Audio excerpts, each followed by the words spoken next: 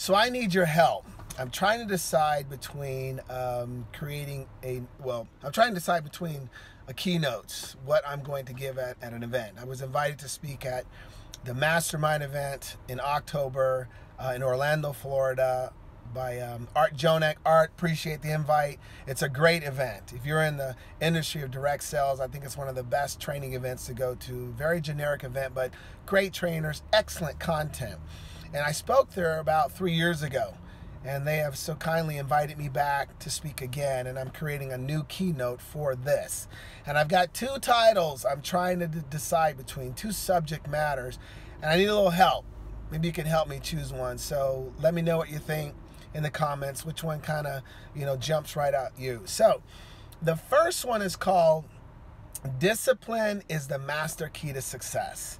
And I love that word, discipline. I think that if we asked everyone on this social media platform what is a quality people need to be successful, we choose all different ones. And not saying that any of those other ones would be wrong. We could say, I don't know, perseverance, endurance, hard work, stick-to-itiveness, grit, courage. I mean, we could go on and on. I love the word discipline. I really do. And I've described it this way. If you've heard me speak, you've heard this. Discipline is the ability to do what you need to do, when you need to do it, while no one is watching. Think about that definition and how it relates to you in your everyday work or whatever you're pursuing that's important to you and what it takes.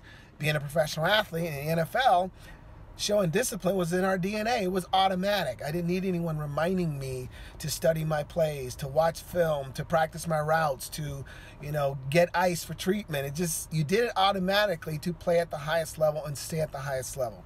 So I'm going to show the attendees again, here's why this quality is so important, and really break down that definition so they know what it is, why it's important, where you're going to show it, and what it could mean to you and your business or achieving your goals.